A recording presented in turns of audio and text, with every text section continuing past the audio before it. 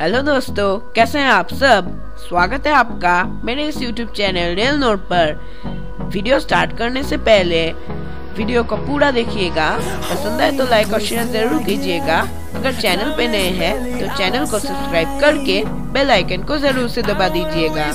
दोस्तों, ट्रेन में सफर करते हुए आप लोग ट्रैक के किनारे एल्यूमिनियम बॉक्स को तो जरूरी देखे होंगे, जो कि ग्रे कलर में होते हैं। तो आज हम इसी के बारे में जानेंगे दोस्तों।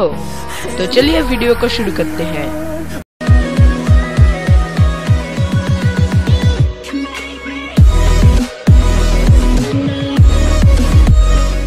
दोस्तों, ट्रैक के किनारे एल्यूमिनियम बॉक्स एक जैसे देखते हैं जरूर, पर इसके अलग अलग काम है। दोस्तों, किसी भी रेलवे स्टेशन के 2 या 3 किलोमीटर के अंदर ये एल्यूमिनियम बॉक्स को ट्रैक के किनारे में लगाया जाता है, जो कि रेलवे के सिग्नल एंड टेलीकॉम डिपार्टमेंट में आता है।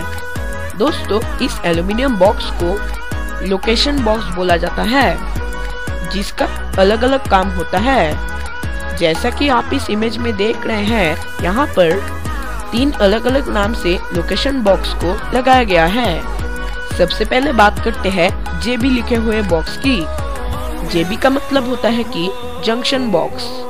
जंक्शन का मतलब होता है कि मिलना, मतलब कि सिग्नल में यूज किए जाने वाले 2 डायरेक्शन से आने वाले वायर इस बॉक्स के अंदर आकर मिलते हैं, जिसे कि एक रैक में एक दूसरे से कनेक्ट किया जाता है। जैसा कि आप इस इमेज में देख रहे हैं, इस इमेज पर LB8 लिखे हुए एक बॉक्स है, जहां पर S4 लिखा गया है। मतलब कि ये सिग्नल के एक्सेल काउंटर के लिए यूज किया जाता है।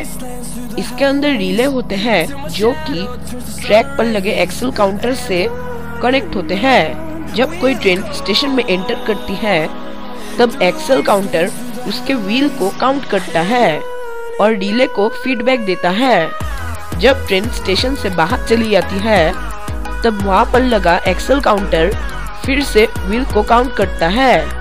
दोनों एक्सेल काउंटर के द्वारा काउंट किया व्हील्स अगर मिल जाते हैं, तब इस बॉक्स के अंदर लगे कंट्रोलर ग्रीन सिग्नल दे देते हैं और स्टेशन मास्टर को इन्फॉर्म करती है कि ट्रेन स्टेशन से निकल चुकी है।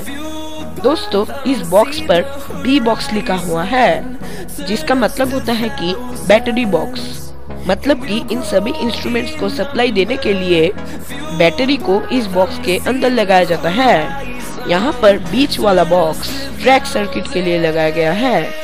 इसी तरह से हर एक बॉक्स अपनी जरूरत के लिए लगाया जाता है। आज के वीडियो में इतना ही दोस्तों, मिलते हैं एक नए वीडियो में। थैंक यू इस वीडियो को देखने के लिए। अगर आपके पास इस वीडियो के लिए कोई सजेशन है तो फिर वो मुझे नीचे कमेंट सेक्शन में कमेंट करना ना भूले। जय हिंद, वंदे मातरम।